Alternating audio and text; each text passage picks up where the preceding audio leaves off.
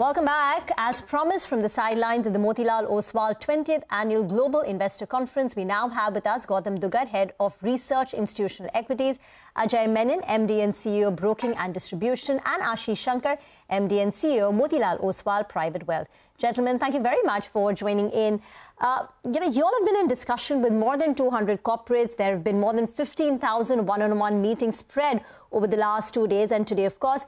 And a lot big, the attendance has been with marquee corporates, HDFC Bank, Hero, Godrej Consumer, Mankind, Trent. The list is endless. So, Gautam, let me start this discussion with you. Conventional wisdom tells us that market returns track earnings growth.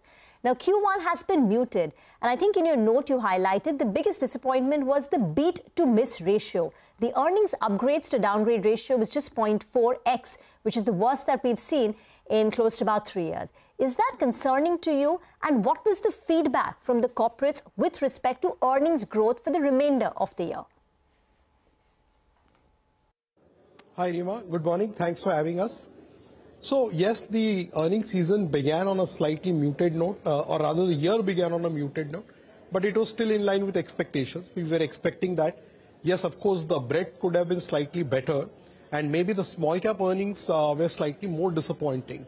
But as far as the full year is concerned, we are still quite confident that we should clock 10 to 12% earnings growth this year, which, depending on where you come from, looks either very moderate or reasonably okay, given that this 12% will come on a base of 30% earnings growth of last year and on a base of 4-year CAGR of 20% earnings growth between FY20 to FY24.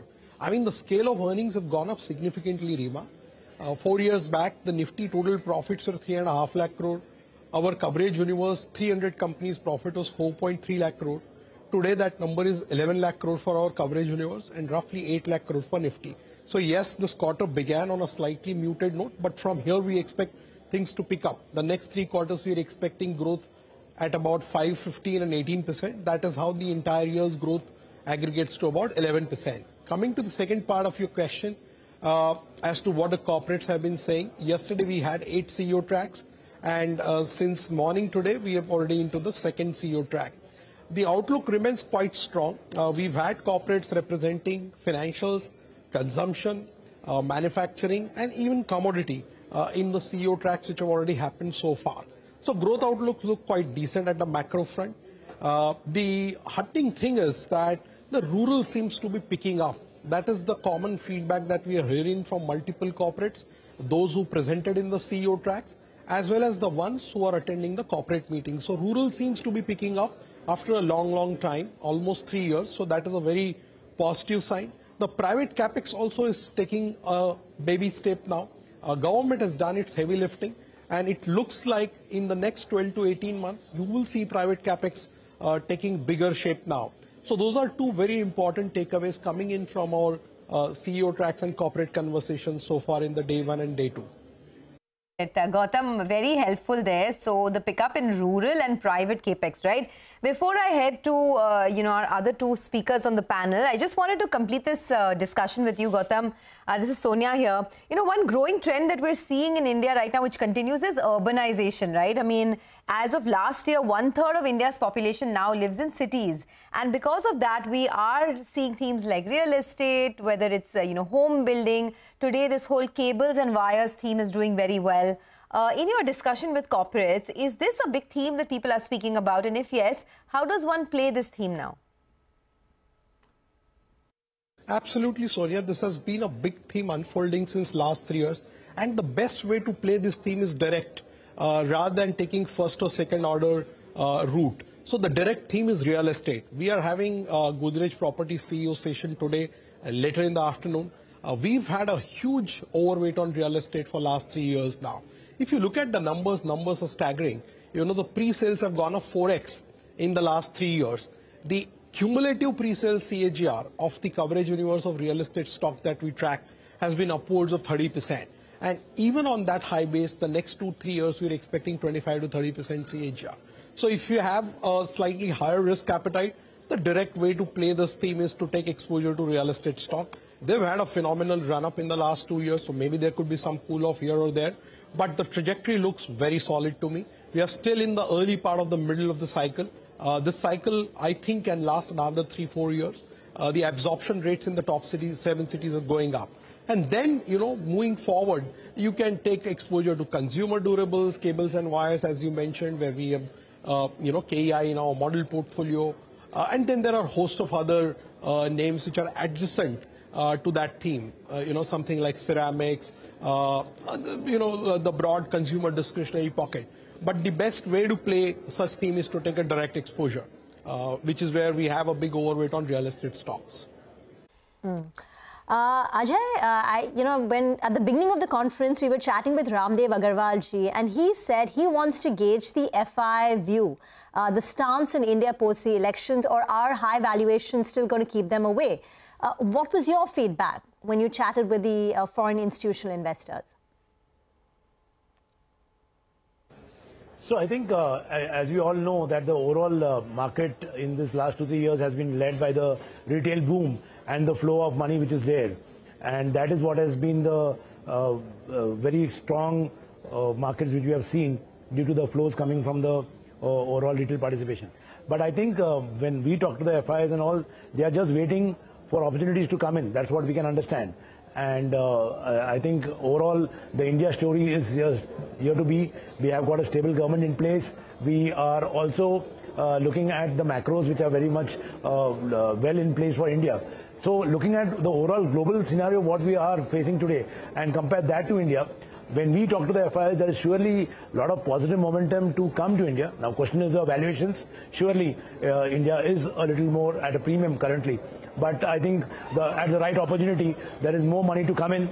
And along with that, the retail flow is continuing. So the story continues. That's what we feel.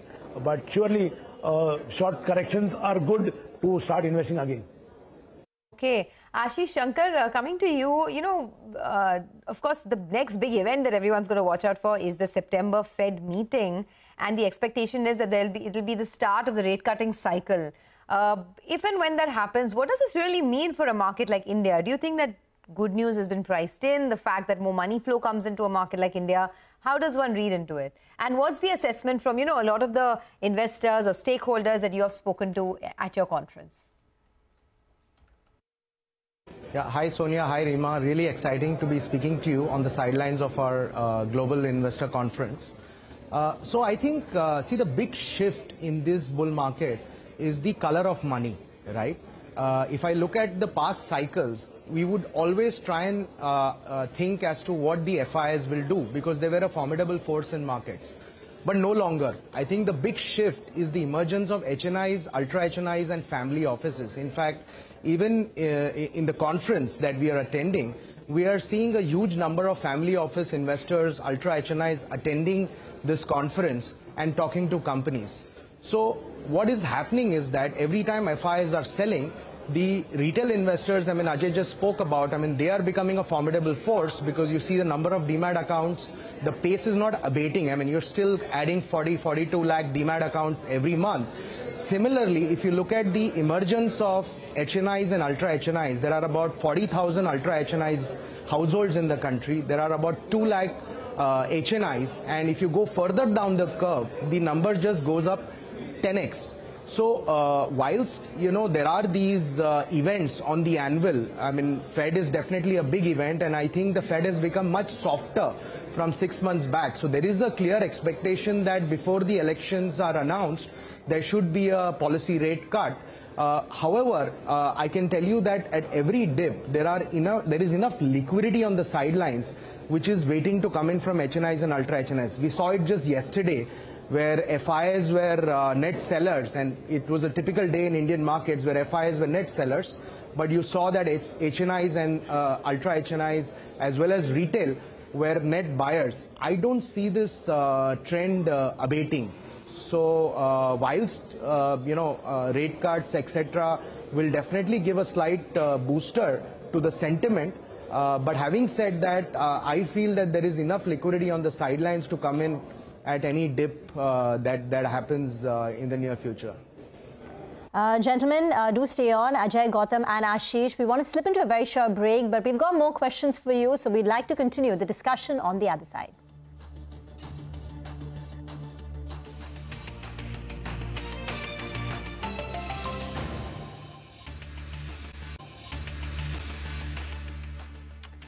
Welcome back. We are in conversation with the management at Motilal Oswal. It's a part of the Motilal Oswal 20th Annual Global Investor Conference, and we're getting many insights into what investors, stakeholders, corporates are thinking about. Gautam Duggad, Ajay Menon and Ashish Shanker are still with us. Gentlemen, thank you for, taking the time out, precious time from your conference. Gautam, you spoke about many themes, right? Whether it's the pickup in rural, whether it's real estate, whether it's urbanization, a private capex. Anything else that stands out for you, which could be a big theme of the rest of 2024? So, Sonia, I think within the broader umbrella of financialization of savings, we are particularly very excited about the whole capital market architecture, which encompasses so many different subsectors. Your broking, wealth management, AMCs, the capital market infra firms, because as Ashish was mentioning a couple of minutes back, the demat accounts have gone up from 3.5 crore in March 20 to almost touching 17 crores now. And we feel that even if the momentum were to subside a little bit, we're still on our journey to track at least 25-30 crores demat account in the next 2-3 years. You must have read that in the month of July alone, 54 lakh folios were created in the mutual fund industry. SIP amount everyone is familiar with, whether on a gross or a net basis. So clearly this is a theme which can multiply manyfold. Already it is doing very well in the last 12-18 months, but I think we are still scratching the surface over here. And the second thing which I just want to mention is on the consumer discretionary side. 10 years back, consumption was very limited to FMCG and retail. Today, when you look at the consumption canvas, it is expanded significantly. You have hotels, apparel, jewelry, QSR, footwear, and I think many more interesting companies will be listed here. Today, we began our track with a very interesting and insightful presentation by the Zepto founder. So I think as, the days pass, the opportunity to benefit from this increase in disposable consumption in India, it's going to present several opportunities, and the traditional way of playing that theme has changed significantly. Who would have thought 2 years back that Trend can become a 2 lakh crore market cap company? Or for that matter, companies like Zomato, Varun Beverages. So we remain quite excited at Motilal Oswal about the evergreen consumption theme, and within that, the consumer discretionary part. So these are two things I just wanted to highlight. Any red flags from your corporate conversation? So far, none, Sonia, but the red flags are always the ones which you are not aware about. Because the market always corrects more on events which you cannot forecast. You go back to 2007, 2013, 2017, 18 ILFS, and then COVID. So I think a big durable correction, which has not actually happened in the last 15 years in this market post the, the global financial crisis. But any correction, which is an order of magnitude more than 10%, has typically happened in India on events which are not forecastable.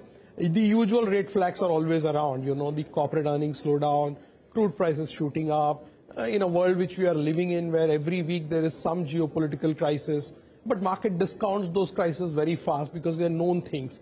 The market typically corrects more on things which are unknown and which cannot be forecasted. So that's what I think will be the biggest red flag. Something which we don't know, because market valuations are very rich now. Nifty reasonable at 20-21 times, but mid caps and small cap absolutely expensive, trading at 60-70% premium.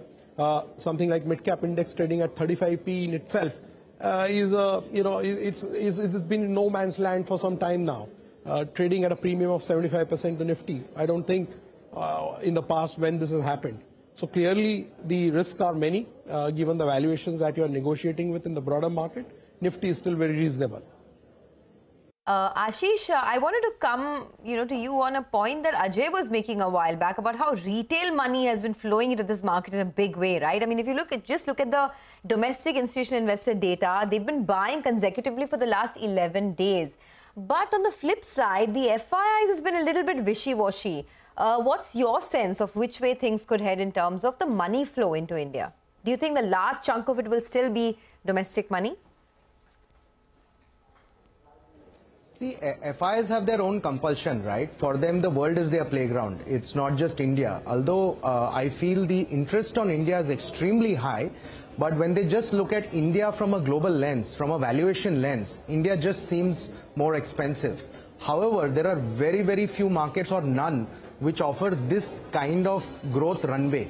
over the next few years, the kind of balance sheet that the country has, able to develop, and the kind of visibility that you have on corporates, right? So my sense is, look, eventually FIs will come in. I mean, they are also driven by rates globally. I mean, right now there is a China trade going on because China relatively seems extremely cheap. So there is a contrarian trade going on.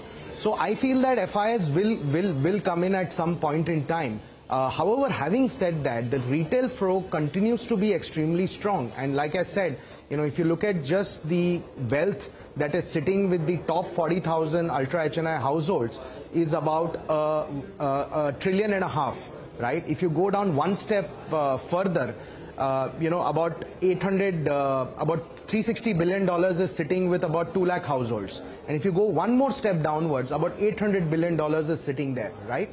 And a lot of this wealth that has got created for promoters is no longer paper wealth. If you look at the number of block deals that are happening, right, and we just did some estimation that what is the potential block deal size over the next few years, and it could be as high as 15-20 lakh crores. And what is happening is, once the block deals happen, a lot of these promoters are creating their own family offices, and part of that allocation is going back to equities through wealth managers like us. So I think the domestic flow continues to be strong. I only dread to think if FIs also turn positive and they start coming into India, it is going to be a very, very crowded trade. So whilst, what Gautam is saying is absolutely right, that valuations look extended in certain parts of the market. However, with this kind of an optimism and flow, I would believe that valuations, even if they get slightly cheaper, the buying interest will come in a very big way. From FIs and domestics continue to be consistent buyers, and I think the SIP is the best part of this entire story because people who are coming into the market regularly, right? SIP has grown at 28% per annum, by the way, over the last 5-6 years, right? And this is capital that is making IRRs on a regular basis, right? So I think the domestic investor story looks extremely strong, and FIs, I believe it's a matter of time, and whenever they're comfortable with valuations or whenever they're comfortable with the relative interest rate trade, they will definitely come in. But at that point in time, it's going to become a very, very crowded trade.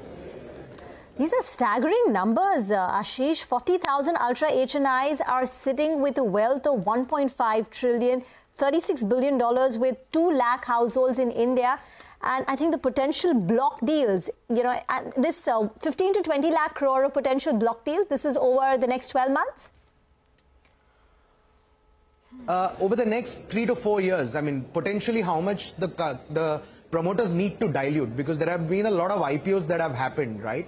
And a lot of these IPOs, you offer 10%, 15%, but eventually you have to go down to 75 to meet the SEBI norm. And a lot of companies, you've seen the market caps go up 4, 5, 6x over the last 2 to 3 years. And a lot of these promoters are thinking of taking some money off the table. And like Gautam said, I think the first thing that a lot of people love to do is buy a large house. So we see traction in the luxury real estate market as well. But after doing that, all of them want to create a family office and look at allocating this money back into financial markets. Okay, well, Gautam, Ajay and Ashish, thanks a lot for joining us and speaking to us about everything related to the markets as well as the retail sentiment and your conference. Enjoy the rest of your conference. Thank you so much for being with us on the channel. Well, with that, it is a wrap on Trading Hour, but stay tuned. Halftime Report is up next.